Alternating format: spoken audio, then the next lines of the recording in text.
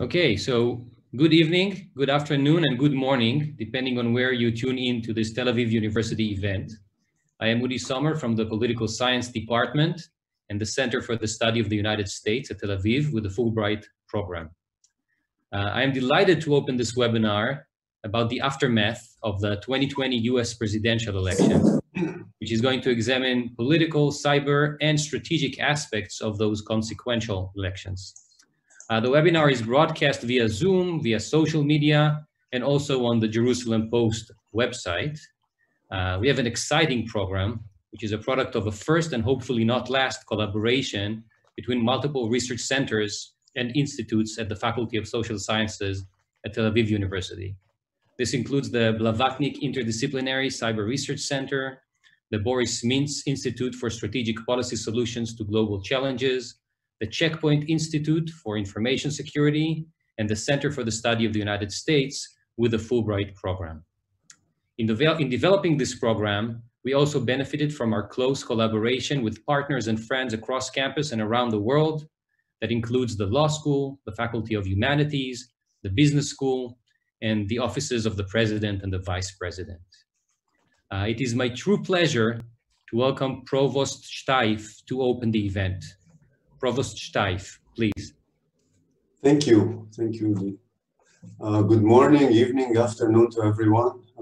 I have to apologize in advance because I will not be able to stay for the entire event, but it is an honor to be here. As the Rector of Tel Aviv University, I put high premium on multidisciplinary research and collaboration between different faculties and academic units. Hence, it is my honor and pleasure to open this webinar, which is co-organized by three leading Tel Aviv University research bodies, the Boris Institute, the Center for the Study of the United States, and the Yuval Workshop for Science, Technology, and Security. This interesting webinar will examine the implications and effects of the last US presidential elections from several angles: policy, cyber, strategy, diplomacy. Of our four distinguished guests, I would like to extend special thanks to Professor Epstein of Washington University in St. Louis, who is certainly one of the most knowledgeable scholars of the US Supreme Court, as I've learned. And thanks of course are due to our own distinguished faculty, Professor Itamar Rabinovich, Professor Ben Israel, and Dr. Yael Sternhell. So I wish us all an enriching listening. Once again, I apologize that I will not be able to stay for the entire event, but the floor is yours. Thank you. Thanks, Professor Shtaif. And the nice thing about doing Zoom events, I mean, we don't meet each other, but you can also always watch the recording. So that's the upside. And it is now my pleasure to welcome the head of the Boris Institute and Dean of Social Sciences, Professor Itai Sened, to give an opening statement. I'd like to stress that without Dean Sened's support, this event would not be possible. Dean Sened, thank you so much, please.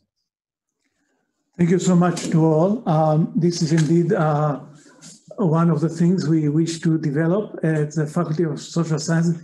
I cannot go on without just very few words of thanks to Professor Epstein, a very close friend for many, many years. Thank you so much for joining us on such a short notice. I've also just heard that Professor Epstein will enrich our students with a special seminar organized by the Center for the Study of the United States, headed by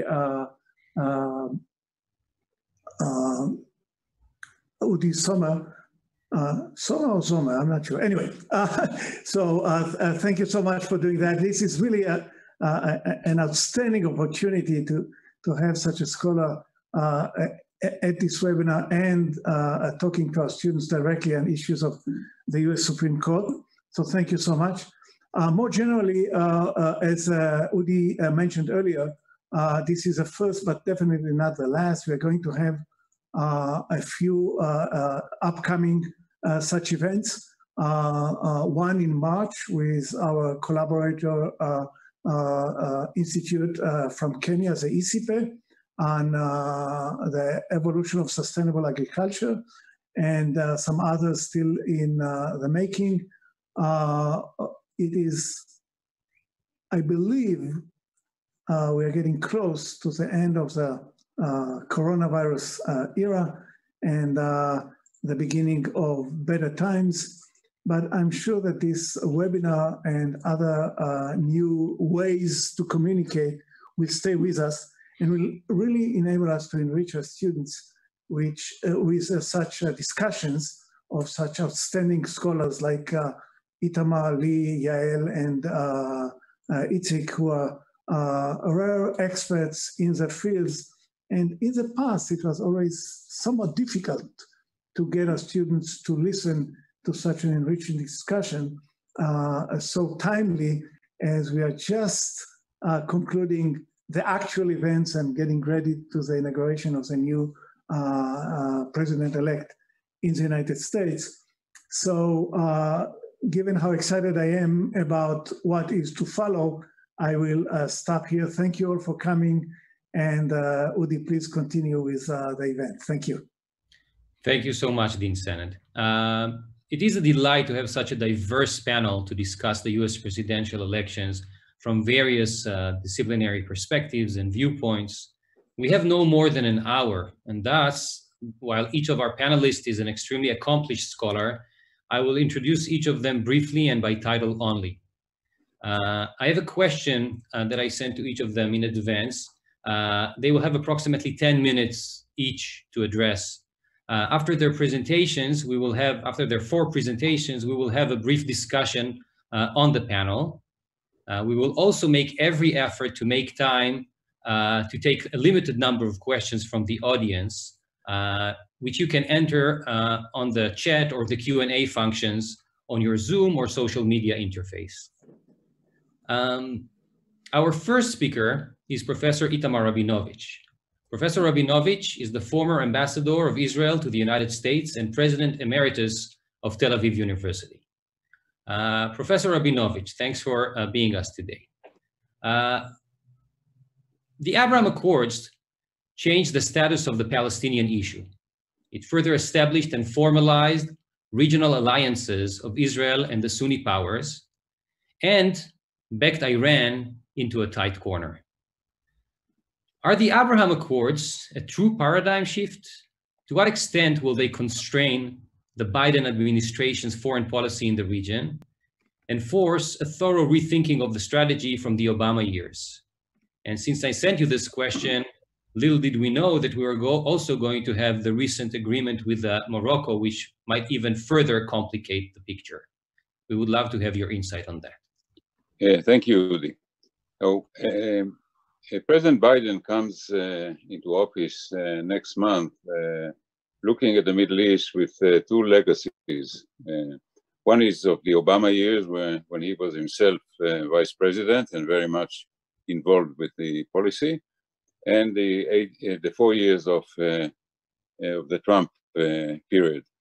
And while these 2 legacies seem worlds apart, and they are in many respects contradictory, they have one thing in common. Both reflected a tendency on the part of the United States to drift away from the Middle East. The term used by the Obama administration was to pivot away.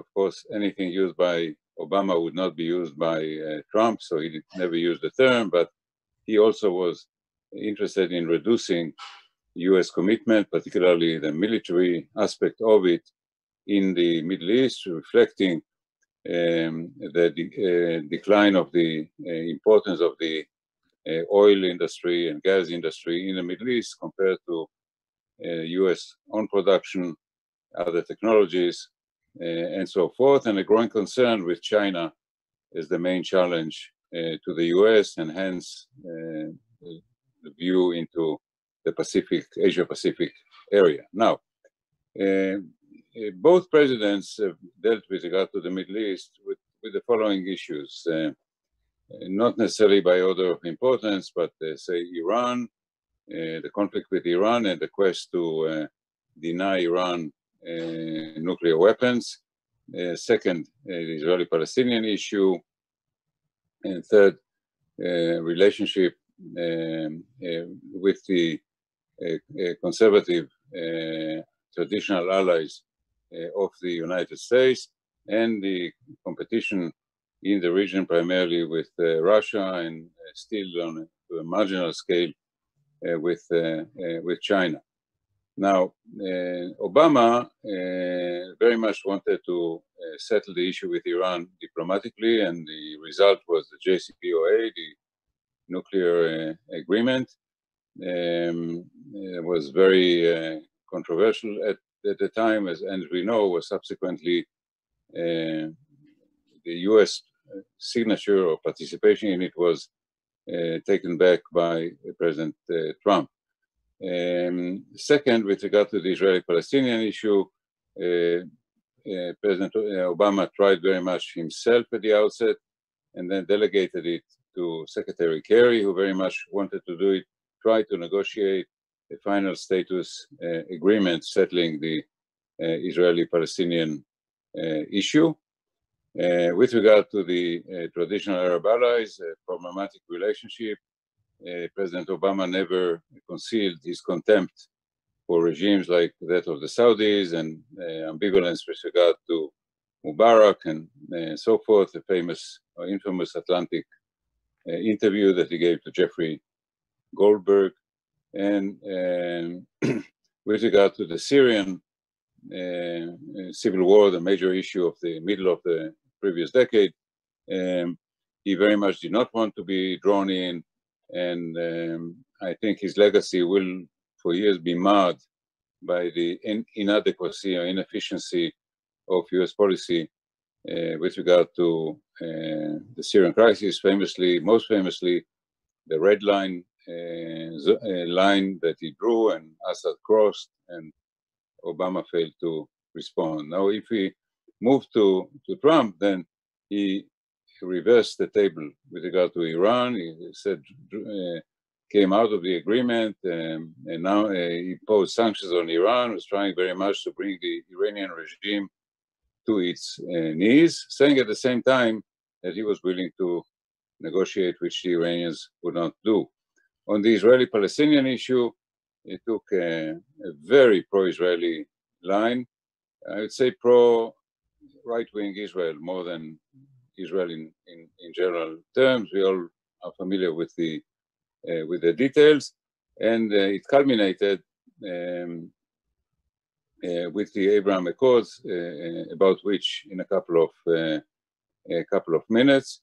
And of course, he did not stand up to the Russian competitor, and it was under his watch that Russia came back in a big way by intervening successfully in Syria, then in Libya.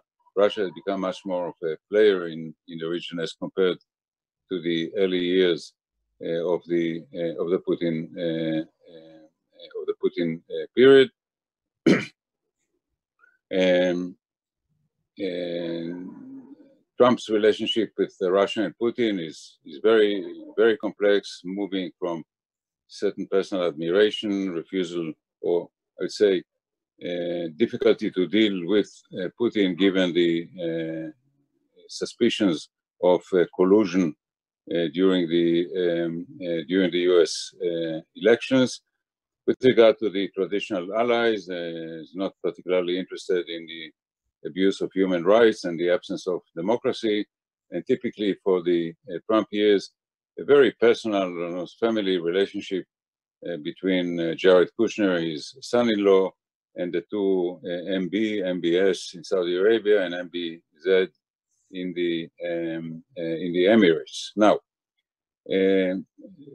President Trump said from the outset that he would like to negotiate the deal of the century. I think he always wanted very much to receive a Nobel Prize. And I think that's where he saw a potential Nobel Prize. And his efforts in this regard produced, I would say inadvertently, the Abraham Accord. I want to argue in the strongest terms, the Abraham Accord is not what the Trump administration set out to achieve. It was an unintended consequence, but a very successful one.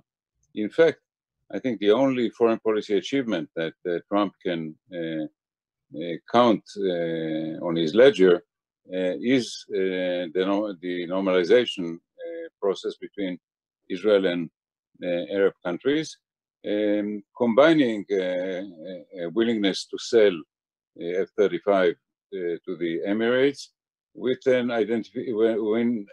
identifying an opportunity. The Israeli pressure by Prime Minister Netanyahu to annex parts of the West Bank produced a golden opportunity for a deal.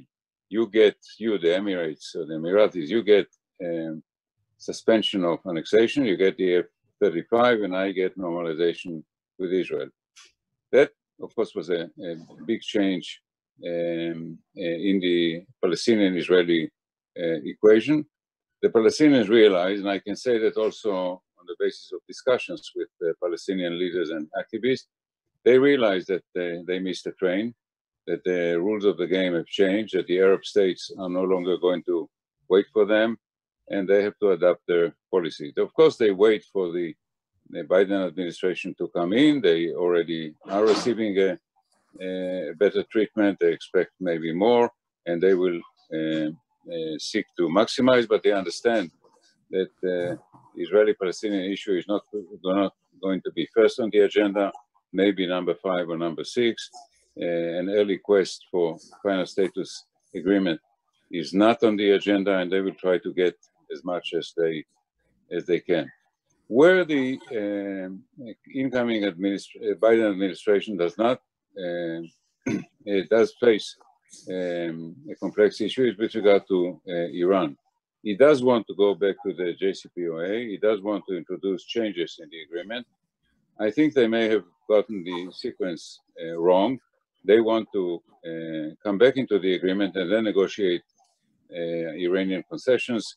I would say that anyone who graduated from the elementary bazaar knows that you actually do not begin by granting and then asking concessions, but you negotiate the concessions and then you add in what you're willing to grant. This is going to be a major issue in the coming weeks. The Abraham Accords did not quite, I would say, push the Iranians to a corner. It's not good for them. They don't like to see countries in the Gulf allied with Israel. They understand that they may face a more coherent anti-Iranian camp with Israel and several of the pragmatic Sunni states. That's not good for them, but they still do not feel that they are at the corner. In fact, they feel much relieved by the transition now from Trump to Biden. Final word about Turkey. We speak about Iran, Iran, Iran. For many of the Arabs, including in the Gulf, Turkey actually represents a larger threat than Iran. They look at Turkey in Yemen, they look at Turkey present militarily in Qatar, they look at Turkey in the Eastern Mediterranean, and they are worried. So when the lines are drawn, it's not just the pragmatic Arab states, Israel and the United States vis-a-vis Iran, but Turkey has to be put into the equation as well. I think I'll finish here. Thank you very much. Thank you so much, Professor Rabinovich. First of all, for meeting the 10-minute mark. And second of all, for the very interesting insights. I was struck by the notion that the Palestinian missed the train. And I was wondering whether you thought there was another train on the way or not. And also by the fact that maybe the #1 challenge for the US foreign policy, the rising power of China around the world, is something that might also have an influence right now, less pronounced, but might also have an influence in the Middle East. But these are just thoughts that we might get back to later on, and I'd be glad to hear your thoughts about that. Thanks again. Our second speaker, Professor Lee Epstein, is Ethan A.H. Shepley Distinguished University Professor at Washington University in St. Louis. Professor Epstein, whereas Chief Justice Roberts made every effort to keep the Supreme Court out of the tumultuous politics of an election year, the Supreme Court repeatedly played a role. In your view, what effect or effects did the presidential election have on the court in terms of the court's composition, in terms of its recent rulings on COVID-19, which were in the news, COVID-19 cases, and finally, in terms of the public's view of the court? Professor Epstein, please. Thanks, Udi. Hello from St. Louis. I want to thank Udi and Itai Sened, my great and old friends, for inviting me to speak. And last but not least, a shout out to my folks who I think are watching from Florida. Our presidential election, to answer Udi's question, may have had at least two effects on the US Supreme Court. The first concerns the court's composition and its decisions. The second pertains to its structure. Starting with the court's composition, here's our court 3 months ago on September 17th, 2020. I've ordered the justices from most liberal to most conservative. Note that all 4 liberal justices were appointed by Democratic presidents, and the 5 more conservative justices were appointed by Republican presidents. Because it takes 5, a majority, to decide cases, it looks as if the Republican justices have the upper hand and so should prevail almost in all disputes. But that didn't happen in 2020 because the Chief Justice, John Roberts, as Udi noted, sometimes broke from the extreme conservatives joining the Democrats. That was true in last year's ordinary cases, as well as in many important ones on abortion, Trump's financial records, immigration, and gay and transgender rights. In each of these cases, the extreme conservatives dissented, and each was a loss for the Trump administration. But then, on September 18th, 2020, Ruth Bader Ginsburg died just 46 days before the presidential election. Now, the last 2 appointments to the Supreme Court, the Trump appointees Gorsuch and Kavanaugh, took 77 days from nomination by the president to Senate confirmation, which is about average. But in the case of replacing Ginsburg, the Republicans didn't have 77 days before the election. They had only 46. Not wanting to take any chances on the outcome of the election, and certainly not wanting to miss out on the huge opportunity to shift the court to the right and make Roberts irrelevant, Republican leaders, notably Mitch McConnell, vowed to fill Ginsburg's seat. And they did so in near record time with Trump's appointment of Amy Coney Barrett. Now look what the Republicans accomplished. They replaced one of the court's most liberal justices, Ruth Bader Ginsburg, with Barrett, who by all accounts is a rock-solid conservative. Note too, that the center of gravity on the court has now shifted well to the right to the 3 Trump appointees, Kavanaugh, Barrett, and Gorsuch. In other words, almost overnight, the Roberts court morphed into the Trump court. And we in the United States are already beginning to see some effects.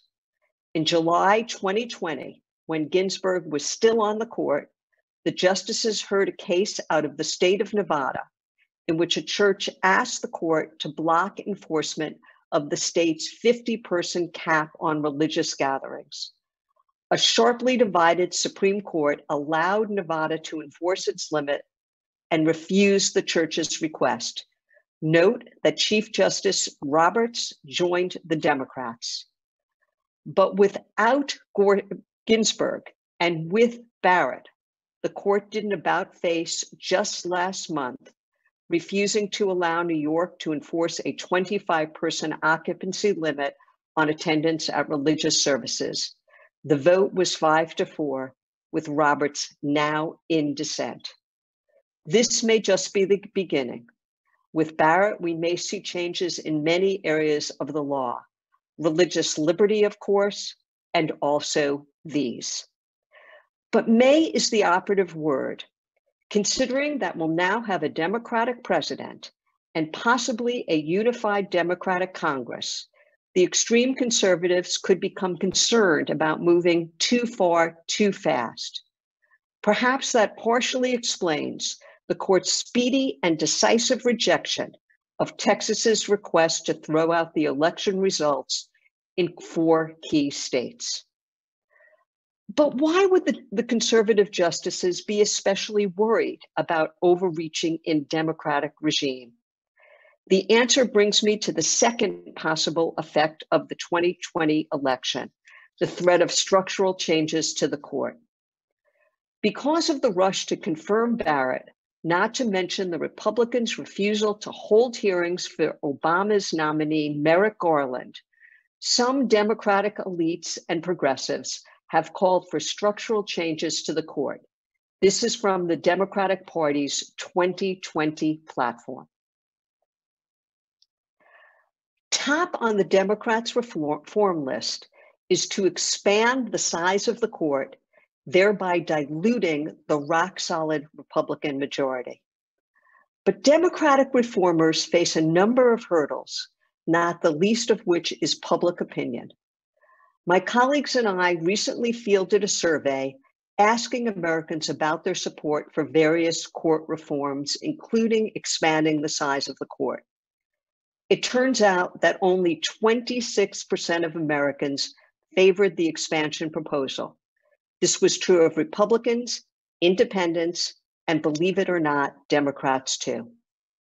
So this may not look like a promising picture for reformers who want to increase the court size.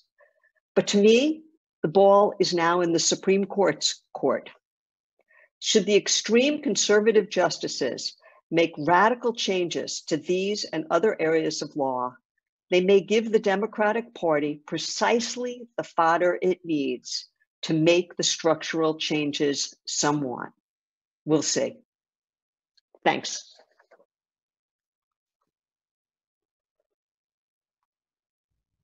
Professor Epstein, thank you so much. 2 thoughts that came to mind during your presentation. I'll start with the latter one. So if FDR couldn't back the court, will Biden be able to? FDR being such a strong president, so popular with such vast majorities in the legislature. And the second point, you wrote a lot about the watershed event in the Robert Bork failed appointment, right? This was a point where the politics of appointments in the Supreme Court really changed. I was wondering as to your, maybe it's a little early, but as to your intuition, whether the Amy Coney Barrett is another watershed event. The music that you heard during the appointment process in the Amy Coney Barrett appointment, to me, was very different from the music that you were used to hear. Her, the kind of questions that she was asked may have been similar, but her answers were much more direct and right to the point and much less, I would even say that she's a very sophisticated person, but the answers were much less sophisticated than what you heard even in recent cases such as the Obama appointments and even the Trump appointments. I was wondering whether you think this was another major break in the politics of Supreme Court appointments in America. Our third speaker is Professor Itzik Ben Israel, who's a retired Major General in the Israeli Defense Forces. Professor Ben Israel is director of the Blavatnik Interdisciplinary Cyber Research Center, the head of the Yuval Ne'eman Workshop of Science, Technology, and Security at Tel-Aviv University. Professor Ben Israel, cybersecurity and the integrity of the electoral process were key takeaways from the US presidential elections in 2016. This has been the topic of news coverage, of federal investigations, and congressional hearings for years after the elections. Yet in 2020, election officials have declared the elections, I quote, the most secure in US history, unquote. This is despite COVID-19 and the logistic complications that the pandemic entailed. So my first question is whether you agree. And my second question, if you do, what was at the basis of this phenomenal improvement? And is there an interesting Israeli angle here? Yes, please. Well, thank you. You have to distinguish between certain levels of trying to influence the elections by cyberspace. One is a little bit more technical. I mean, there are a lot of machines and computers involved in the a chain of voting, and those machines can be hacked, and then even at the final stage, when you take all the results and feed it into a computer and wait for the summation of the votes, etc. Even then, someone could change the software of this computer and give you a false result. From the point of view of technical hacking, etc., I think there was some difference, huge difference. I'll give you one example immediately between what happened in the previous elections and the recent ones. And then you can say, yes, we did not repeat the same mistakes that we did 4 years ago. But there is another dimension which is much more complicated, and this is using what we call cyberspace in order to influence people to vote in this way or that way. Now, this is something, a very old phenomenon. You can read about it even in the Bible. I mean, people use the technology of spreading rumors at the whole time, okay? The same FSB, same intelligence service of Russia today, which before was called KGB, and when it was still Ukhrana, before NKVD, and before the revolution, before the communist revolution, used this technology of spreading rumors. At that time, you couldn't do it by tweeting. You had to find another way. And the most known example that we all know about is they fabricated the protocols of the Elders of Zion, and we all suffered a lot out of this. And this was more than 100 years ago. Now it can be done more easily because cyberspace enables one to do it. Still, it's not about technology, it's about influencing people, fake news, disinformation, as the Russian call it, etc. And this is something very difficult to handle. First of all, it's very difficult, by the way, to change basic beliefs of people by fake news, although people believe what they want to believe. I mean, if you want to take hardcore of voters of Trump and try to convince them to vote for Hillary Clinton or the other way around, it's very difficult. You can achieve very small percentage of those who will change their minds on really basic beliefs. I'm not thinking about stupid things. Still, if you analyze the situation and you concentrate only on those countries in which 1% here, 2 or 1% there may influence the number of electors that you have, etc., then you can do it. What the Russians did in the previous elections was not something purely this. They did something much more sophisticated, and let me tell you a minute what they did. First of all, they hacked into the computers of the Democratic Party and other leaders of this party, not Hillary by herself, but also other leaders. And they copied huge mass of files from these computers. Secondly, they handed it to the media. Now, the media got this huge number of files without enough time to go file by file and find what are the interesting files. They helped them. Now, in order to help them, they had collaborators, agents in the US that pointed to some files in the huge set of files, especially to false files that were fabricated by the FSB and were put there mainly to emphasize the health problem and corruption problem of Hillary Clinton. These were false, but there was not enough time to check them and go to the sources and try to see what is fake here and what is true. And therefore the media reported about them, and this had an influence. It had an influence, as I said, small one, but still it had an influence. After the elections in the US, there were elections in France, and we heard from the man who was in charge of the digital campaign of Macron. He was not president yet.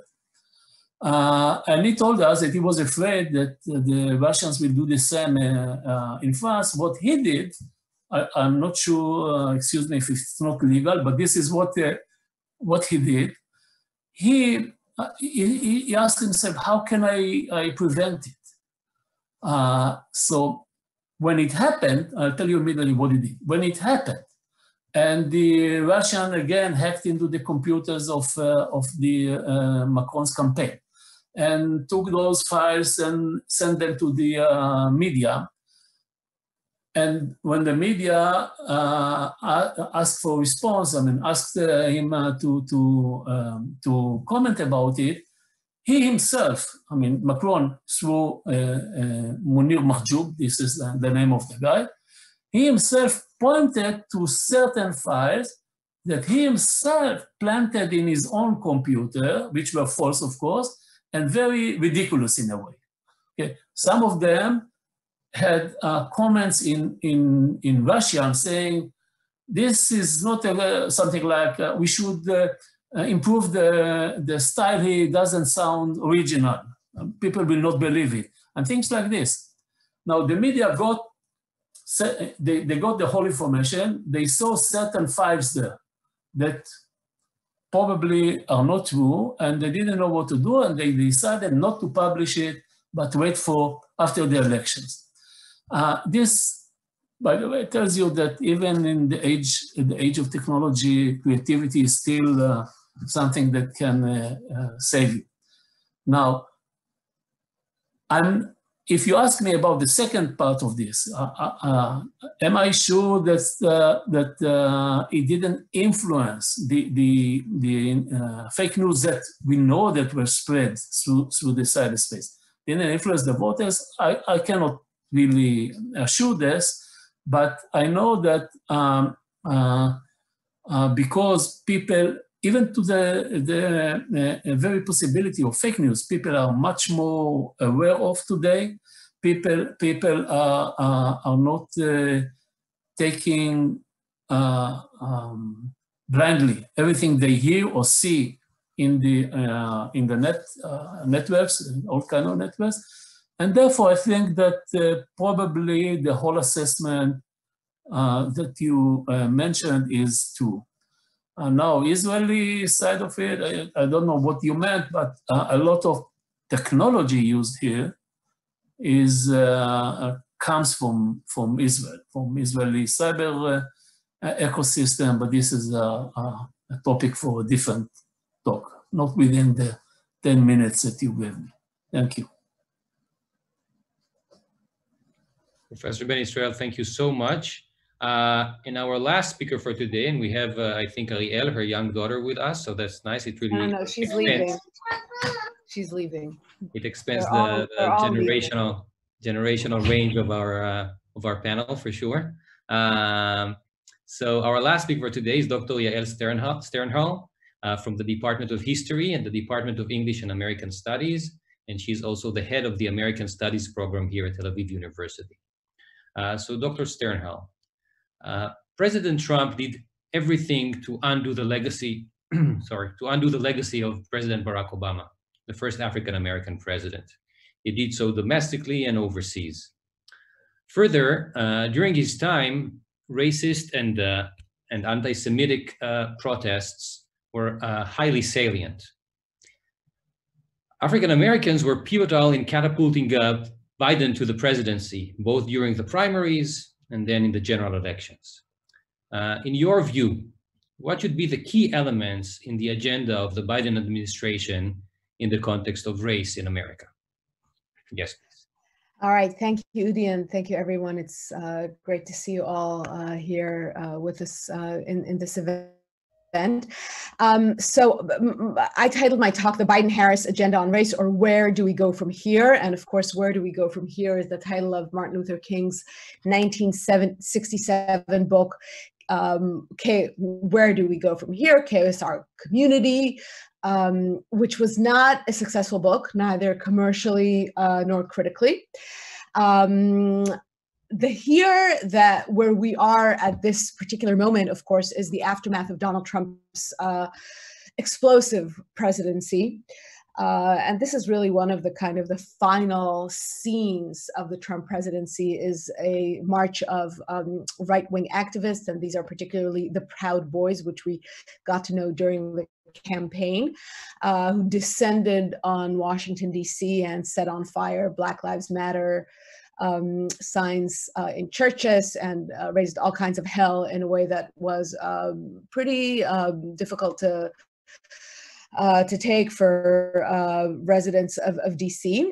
So that's one here where I think we are. And then the other here, of course, is the aftermath of a year or a few months during which the US was swept with protests of a scale it has never seen before, concerning social justice, racial inequality, etc., with, of course, the key term of this era, and what perhaps is new and truly meaningful about this wave of protest, other than the kind of sheer scale, is systemic racism.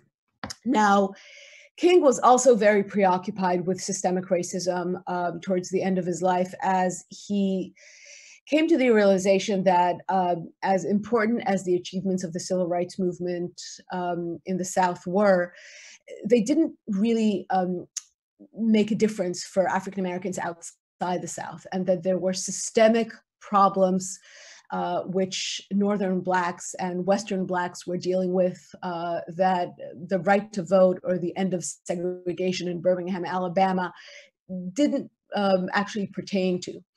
And in this book, he kind of laid out a series of ideas, including the idea that the Negro's problem cannot be solved until the whole of American society takes a new turn toward greater economic justice. And the question that King posed in 1967 of how can that happen, how can that be done, in some ways is the same question that we're asking today. And I would like to focus on the idea of the Biden-Harris administration turning towards greater economic justice, in particular as it pertains to the problems of African Americans. It's kind of remarkable when you think about it that so much has changed, but also so little, right? That the question that he posed 2 minutes after the peak of the civil rights movement are the same questions that we asked, that we're still asking today, and that we're still kind of reconciling ourselves to at this particular moment. So this particular moment is very much, I think, another turning point in the long battle for equality and opportunity for all Americans. And can the Biden-Harris administration make a dent in systemic racism? And can it, in particular, make a dent in racial inequality in economic terms? And these are the terms that I want to focus on. And we're going to take one measurement because we have 10 minutes, and that's wealth. So wealth is a much more important measure of economic inequality, because salaries can be temporary, whereas wealth is much more permanent, and wealth is in some ways the future, right? I mean, the wealth of a household is the net sum of all its asset minus its debts. So it's a much more meaningful figure than just a salary. I know that for many folks in the States watching, this is all pretty obvious, but I'll lay out a few figures anyway. So this is the median net worth by race or ethnicity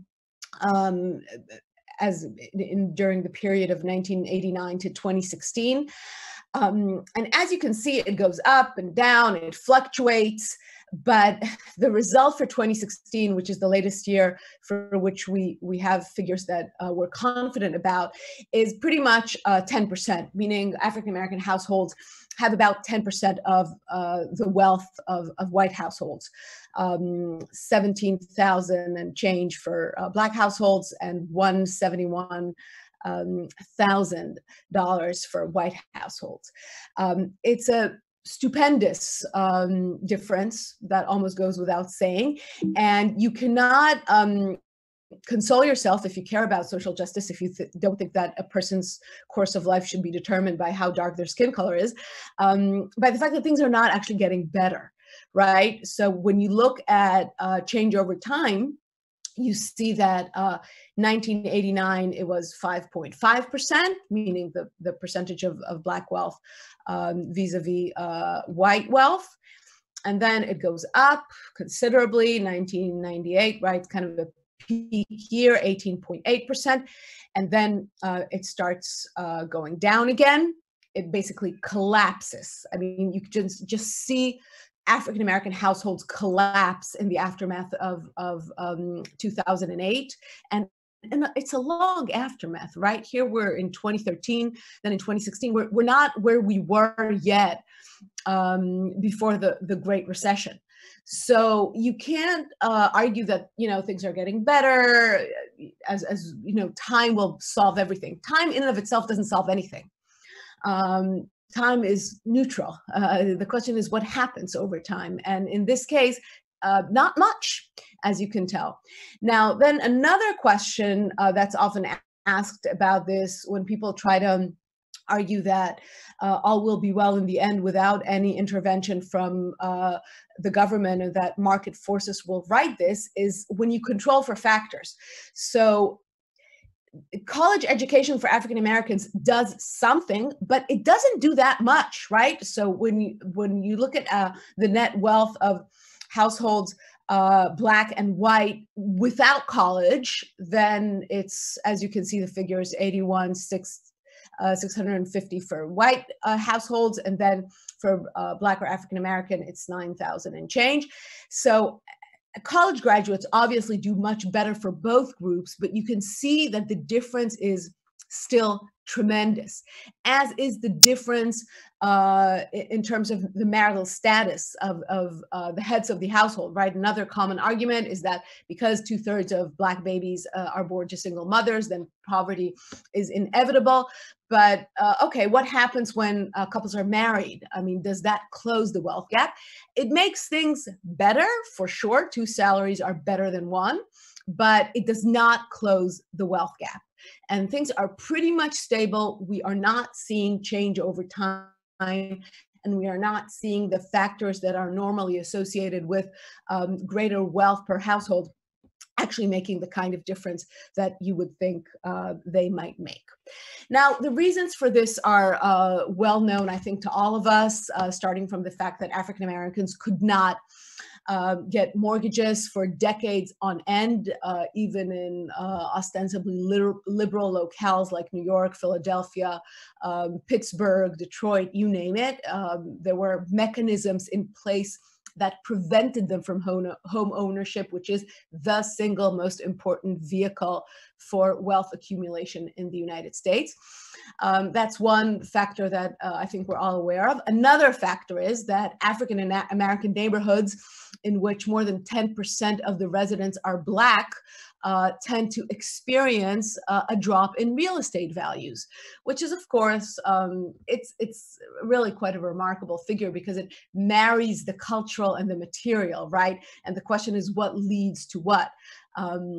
How do people's cultural ideas of African Americans factor into real estate prices? And then how does that process work the other way around? But the figures are pretty objective. It's as good as numbers as we can get. Then there are the intangible factors, which we're also aware of. The fact that, let's say, when a white applicant and a Black applicant with identical qualifications apply for a job, then the white applicant has a 36% chance more than a Black person of getting a callback. employers are scared of African Americans, and they're scared of African American men in particular. African American men have the added burden of mass incarceration, since the number of African American men, or let's put it that way, an African American man has 6 times the chance of a white man to spend time in prison. Then not only are the years he spends in prison are wasted years in terms of wealth accumulation, also the rest of that person's life will be shaped by that time that they spend in prison and what it will mean for their employment prospects. So there are a host of factors and reasons. I've named 4. You can probably find 40, but the result is the same. And I'm wondering, in the spirit of Martin Luther King, whether the Biden-Harris administration would be able to take this particular problem on. And what are the policies that the Biden-Harris administration might want to implement in order, I'm not talking about resolution, I'm talking about making a dent. I'm talking about a set of policies that could actually make a difference in less than 200 years, which is, by the way, the exact number that experts put on how long it will take to close the wealth gap without government intervention. Okay, so this is Dr. Sternhell, 1 minute left, okay? Sorry. Yeah, so, okay, policies. Encouraging home ownership is key. You know, I put Mitch McConnell here just as a way to highlight the point that Biden and Harris and their entire huge and powerful administration are not alone here. Home ownership will reduce the wealth gap between Blacks and whites by 31%. So that means making a dent, right? That means making a serious dent. Deal with housing segregation, meaning deny funding to communities that are not able to show that they have lowered their rates of housing segregation. Put real penalties on communities that perpetuate the habit, the practice of denying African Americans the ability to move in. Reduce Black people's debt load. For example, from predatory mortgages, from student loans, from car loans. This is something that often goes unacknowledged, but both whites and everyone in the US has a lot of debt, but Blacks have more expensive debt. A car loan is a more expensive form of debt than a mortgage, and African Americans are unable to save because they are married to these highly unequal forms of debt. Improve access to retirement savings. A lot of African Americans do not have retirement savings because they don't work in jobs that offer them this basic right. And what can the federal government do in order to make that happen? And then the last thing that the people who specialize in these areas claim could make a real difference is improve access to banking and to community financial resources, meaning the cornerstone store doesn't need to go to Bank of America to get a loan. It could get a loan from a local institution that would be sensitive to the needs and difficulties facing the owner of an African-American store owner. Now, I'll say one more thing, Udi, and give me— Really briefly, please. Whenever the topic of the economic inequality comes up, especially in recent years, then the word reparations sort of bursts into the scene and I think makes a lot of people unable or unwilling to listen. But none of this requires what we think of as direct reparations. And of course, all of us in Israel know exactly what direct reparations mean because we have enjoyed so much of it from Germany. But most of this can be done through federal policies that the federal government has enacted, the likes of which in the past. And so it doesn't require any radical step. It really requires just focus and political will and a historical recognition of what's at stake. Fantastic. Dr. Sternhell, thank you so much for this spirited argument. And I would like to integrate some of the questions that we're getting from the audience. I'll ask a question of Professor Rabinovich, Professor Epstein, and Professor Ben Israel, one each. And if you can answer in around 30 seconds or maybe a minute, this would be great. So Professor Rabinovich, you said that the Palestinian missed the train. Is there another train coming, or are they going to stay in the station? Yeah, subway. A train that doesn't go all the way. I think if the sense of realism that I detected materializes, and the Palestinians would be willing to accept interim agreements at this point, they would be accomplishing much. They would be actually putting an end, or at least a stop, to the process of creeping annexation or drift towards one statehood that we have seen. They, up until now, categorically refused to settle on anything less than final status agreement. If they are lowering their size, if they lower their sights, they are likely to do better. So lowering the expectations, lowering the stakes. This was is what might help. Wonderful, thank you, Professor Epstein. Do you buy the argument that this is we went through a watershed event in the politics of appointments with Amy Coney Barrett's appointment, or do you think this might be an aberration and we're going to go back to the standard? You know, on the one hand, Udi, the evasion and sidestepping that you mentioned has been a part of Supreme Court confirmation proceedings since Robert Bork in 1986. He said too much. Nobody wants to say much. I think you're right, though. No offense to Amy Coney Barrett. Her answers were, in some ways, rather pedestrian, in part because her background is pretty straightforward. She was a law professor. You look at someone like Elena Kagan. Yes, she was a law professor, but she was dean of Harvard Law School. She worked in the Clinton White House as a domestic advisor, and she was Solicitor General of the United States. Much richer background on which to draw. Wonderful, thank you so much. And Professor Ben Israel, you basically talked about a triangle of effects, right? Talked about the elites. You remember the Macron campaign and the DNC. You talked about the public, the fact that the public becomes much more sophisticated. And you talked about technology very briefly at the end, suggesting that there's much more to say, but we were out of time. Out of those three elements, if you are thinking about the improvement from 2016 to 2020, where would you put the most? Which of those three corners of or three angles of the triangle would you think was the most important? The elites, the public, or the technological advancements? You are muted, Itzik. You are muted.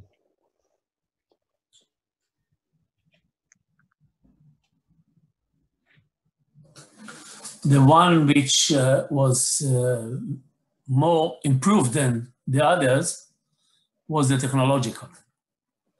There was certain improvement also on the psychological influence of fake news, because people got used. It's like the COVID. I mean, the more you are hurt by the disease, the more immunity we have at the end of the day. People are more immune today to fake news than they were 5 years or 10 years ago, if you ask for my opinion. No, you are. Fantastic. Yeah, it was fantastic. Thank you so much to all of you. Dr. Sternhell, you took a little extra, so I'm not going to take the advantage of asking you another question, but it was fascinating. Thank you so much. And I would like to ask Dean Sened to give us his final thoughts and concluding remarks. Thanks so much, everyone, for joining us today. Thank you so much. This has been a great pleasure. Very interesting. Definitely standing up to the high expectation we had. I do want to thank Dr. Boris Mintz for his generosity, without which this would not have been possible, and his support over the years, and his genuine interest in this kind of events that is so important to us. And do alert you to the fact that we will keep this, as Udi suggested at the outset, and are looking forward to have the entire audience in our forthcoming event. In particular, I would like to highlight a planned event to happen in March in collaboration with our wonderful sister institute in Kenya, ICRC, on the issues of sustainable agriculture and sustainable economics. ICRC just won one of the most prestigious awards for its contribution to this issue. And we do have actually Dr. Sened with us this evening. So thank you, everyone. Looking forward to meet you in the next event. And it was really, really wonderful. Thank you. Thank you.